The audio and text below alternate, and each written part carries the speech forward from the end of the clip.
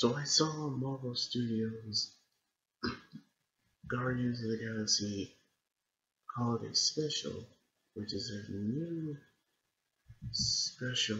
for Marvel when the Guardians will give Peter Quill a Christmas gift who is still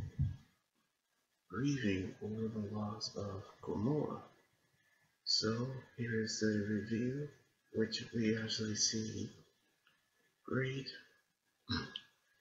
actors like Kevin Bacon is going to be here as well. Which the special actually begins with a cartoon where young Peter Quill, aka Star-Lord, and Cracklin are actually celebrating Christmas. But Yondu, who is actually surprised by Michael Waller, who don't like Christmas, which is the Scrooge of Marvel Universe, which he actually threw it all away, knowing of how he said that if Ravagers want something, they can actually get it, in which we see how Cracklin actually is the one who told the story about how Yondu ruined Christmas for Peter, in which he's telling to Drax, Mantis, and Nebula, Nebula, knowing of how he's actually helping everyone else, knowing of how Rocket is with Cosmos, and while the alien band sing the story of Christmas, which they actually say something about Santa having superpowers, which is actually a reference of the mutant actually named Santa Claus, which he's actually from Earth 616, which he is actually a mutant that actually based off the real story of Santa Claus, in which Drax and Mantis knew that Peter is still sad after Gamora died, and while the Gamora from the year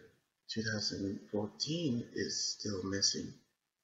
they actually knew that they wanted to give Peter a perfect Christmas gift, but they actually knew that Mantis is Peter's sister,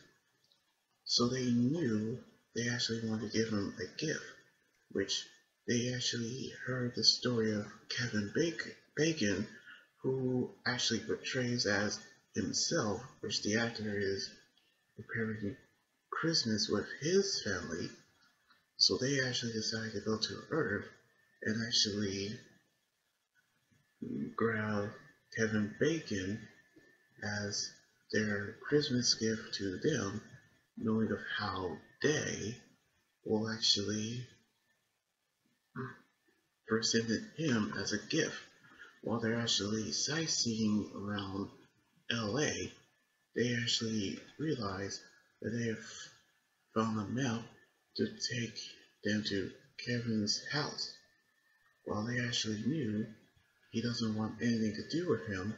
well, this is actually his first MCU appearance since he's played Sebastian Shaw in the Fox Marvel movie X-Men First Class, knowing of how they approach him, but he's completely freaked out because they're actually aliens as they wrestle the police, given that Dave Bautista was a former WWE superstar. They actually successfully captured Kevin Bacon, and they realized that the movies, which of course reference to Friday the 13th, Tremors, and Footloose, are all movies that he actually plays, and he is an actor, which Mantis using her powers to put Kevin in a trance, knowing of how he has presented to Peter when they actually decorated the village with Christmas decoration, which we see how heaven is still in the trance, which Peter is upset that he bought a human, which is human trafficking. As soon as Mantis got Kevin out of the trance, he's freaked out, knowing of how he is actually still in shock that he's in an alien planet, knowing of how Kraglin told him about how Peter saved the galaxy during dancing from his movie, which actually a reference of